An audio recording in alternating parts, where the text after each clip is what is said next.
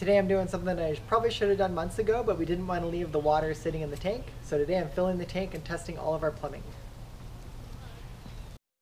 Hi, I'm Alice. And I'm Kristen. And this is our bus.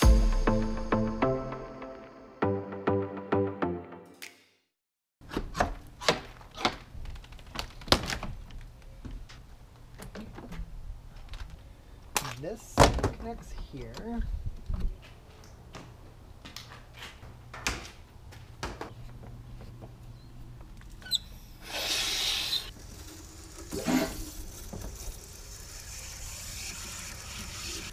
So far so good. The overflow drain line works. Okay, let's see if the water pump works. Ooh, yes. Oh my gosh, it's working. No! Leak, leak, leak, stop, stop, stop, stop. Oh, leaking everywhere. So, good thing I had the bucket here. Oh my gosh. Oh, this wasn't tight. Could have been worse. Now that's tight. Pump back on. That fixed that. It's filling up all the lines. Hey! It works! Oh my god. So, there's a leak up in here somewhere. Okay, tightened everything down. Nope. Still a bit of a leak. Liquids are so hard. I tried moving the something clip. I tried moving the clip over a little bit. Maybe? Well, that's looking pretty good. Oh, now it's leaking over here.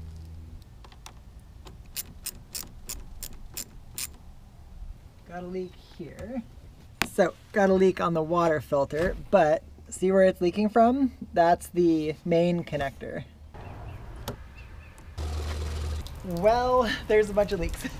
I need to go get some plumber's tape to redo the water filter, but overall, not bad. One of the huge pluses of designing it with all the plumbing right here is that there are no lines that I can't see. Literally everything is right here, so that's a plus. To get to the back side of the water filter, we have to take this whole panel off.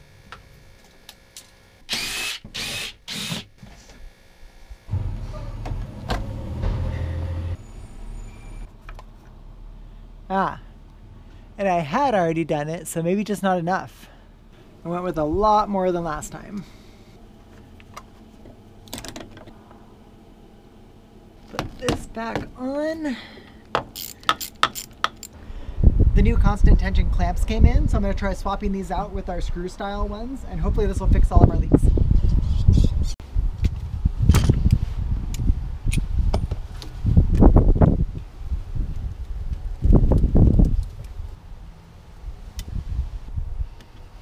Now, is that tight enough?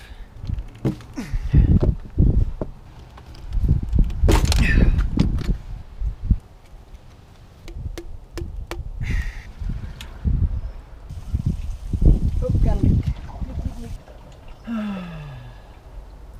Well, that didn't work. Everything is leaking, so draining the system back out, and I will have to figure out another plan.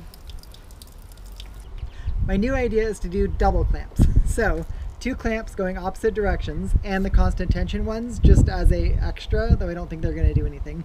So we'll try some of these and maybe that'll work. I didn't have enough hose clamps to do all of them, but I got all the ones in this section where it was leaking, so hopefully we can test that. Was I not recording? Let's try it again. Because you got to see this. Okay. Pressure on. Oh, I think it's working. Oh, but it's leaking on the back. So it leaked off of the old connectors. It looks like the double clamp might have done it. So let's go get some more clamps. I got all of the connectors connected. They're all doubled up, and let's see what happens. Get some water flowing through. No leaks yet. Okay. Oh, got a leak. I had over tightened one and stripped out the worm gear, so swap that out. So I think that does it. The answer was anytime you use hose barbs with this line, you have to double up your worm clamps. but I think I got this fixed.